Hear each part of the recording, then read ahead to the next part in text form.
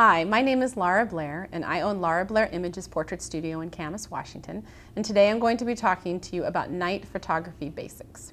When you're shooting at night outside, it really depends on whether you're photographing a scene without a person or if you're putting a subject in the image. If you would like to photograph a cityscape or a landscape at night, you're going to want to make sure you understand what aperture priority is, and that's something that'll be right in your manual that you can read it about. Online has a lot of information about it as well, and even tutorials that you can download and watch, which is pretty cool to be able to do it before you head out.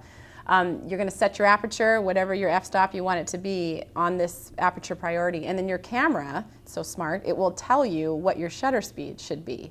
And because the shutter speed is going to be very, very low, you're going to have a tripod. Set your camera on it, set your aperture, and then the shutter speed, just click it, or the shutter, click it, walk away, and it'll take the image for you. You don't even have to touch it. It's kind of a nice way to go. When photographing a person, it's very, very helpful to have one of these little guys. This is a light meter. There are lots of different brands. You can get them online. You can get them at your local camera store. And a light meter is something that you actually put in front of the person's face with the aperture that you want on it, click it, and then it tells you what to set your shutter speed for your flash, which is really a great way to go, because if the person's illuminated in the background, it's got little twinkly lights of the city, it can be a really, really neat image.